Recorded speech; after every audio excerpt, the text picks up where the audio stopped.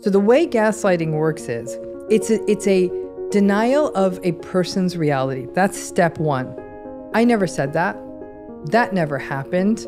What are you saying? Like, I don't even see what you're talking about, right? You're already a little off balance because I'm very authoritatively saying to you, something didn't happen. But that by itself is not gaslighting. Step two of gaslighting is, then I tell you there's something wrong with you. You're so sensitive. Like, why do you see this everywhere?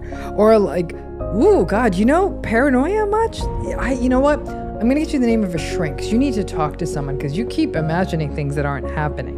Yeah. Now, there's a step three, is that it's not a one-off. One time, yes, that's a gaslighting episode, but the true gaslighting abuse happens over time, over and over and over. And it won't just be about one issue.